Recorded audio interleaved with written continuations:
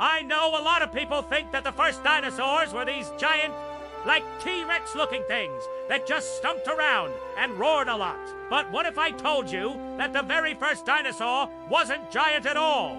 In 2011, scientists in Zimbabwe discovered the fossil of a small, fast-moving plant eater that lived over 230 million years ago during the late Triassic period.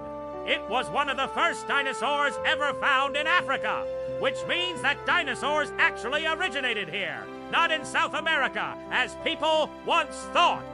This little dino was called Mbiresaurus, and it walked on 2 legs, stood just over a meter tall, and had no sharp teeth.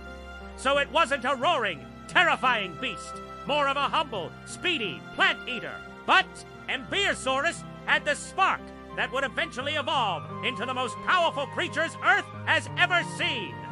From small beginnings came the age of giants. Thanks for watching.